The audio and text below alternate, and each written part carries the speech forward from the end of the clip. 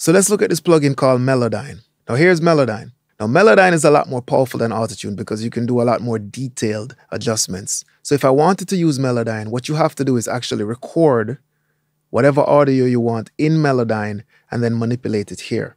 It also follows the timeline, so you can't press play in Melodyne and have it play here. You have to press play in the main session and then it will follow along here. So let's turn on transfer and press play. Don't rush them slowly. So what it's doing now is Melodyne is recording these vocals into it.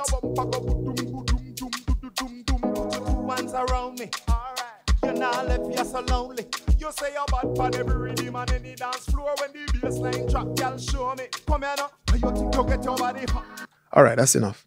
So it has now detected the notes that Craigie T just sang. And you can see, all right, according to Melodyne, you could zoom in right here. Let's zoom in some more. It sees also B major. You can see he's a little bit above B major here, a little bit above here, and he's following the notes pretty well. C sharp. You can go along. You can see that he's a lot on B major. And then he jumps up and he goes to C sharp again. So you can see the notes. Now, if you wanted to move these notes, you could press Alt and you could individually adjust syllables. You could even break it up, right? Making it go into this little tool here and double clicking. And you can get even more precise adjustments of every single syllable. So if you wanted it to be 100% on B major, you could go through and you could adjust it. Or you could actually change it. Suppose I wanted to make it different. Suppose I wanted to change this note into a C sharp. Well, I could hold down Alt and move it up. If you don't hold Alt, by the way, it makes bigger jumps. So if you really want a precise movement, you press Alt. There we go. So let's press play now. Don't rush them slowly. So I could even change the melody. Let's move this also up. Let's play it now. Don't rush them slowly. So now I'm adjusting individual syllables, and that's the power of Melodyne. So if there was a singer, for example, that wasn't singing perfectly, or there's just one note that he made a mistake on, you could actually come in here and fix it. There's even more you can do with Melodyne.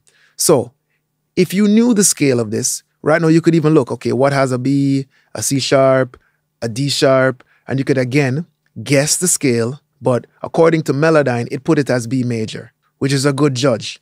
But let's suppose we wanted to set it to what we set it before, which was C sharp. You could right click and say C sharp minor. And these are the notes for C sharp minor. All right. Now suppose you wanted to lock these notes into C sharp minor. You want everything to be right on the grid line, no fluctuation. Well, instead of actually one by one moving every single syllable, what I could do is I could zoom out. I could grab what I want. And I could come to this button called correct pitch. And if I click it, I could put snap to C sharp major. Okay, cool, but you can still see some notes are off. If I was to adjust this, it pulls it more and more right into the actual note. So now it's 100% on the grid. And I could even correct the pitch drift, which is rush take slowly. When he swings the note, if I don't want any swinging of the pitch, I could adjust this and it's going to start pulling in the swing subtly. So let's press play now. Okay, and press play again. Don't rush them slowly.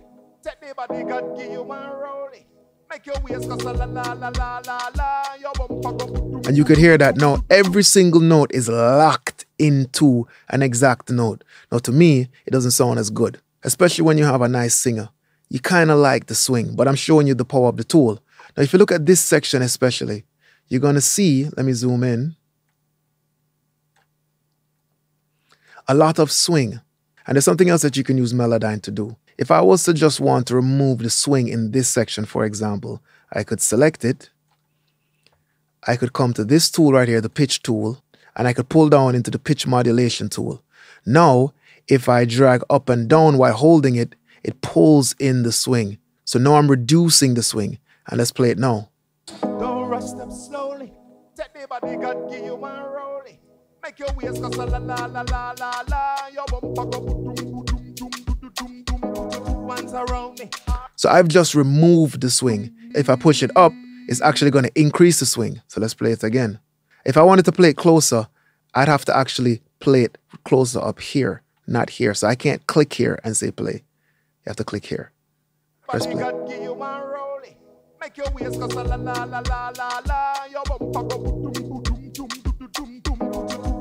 Here, as opposed to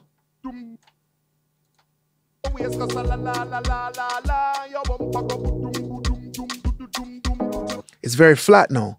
So if there's a note that swings way too much, you could use the pitch modulation tool and actually pull it in. Or if there's something that's too flat, you could actually increase it a bit. And that's the power of Melodyne. A great plugin to use if you have to do some really, really powerful corrections in vocals or even instruments, because you can load any audio into this.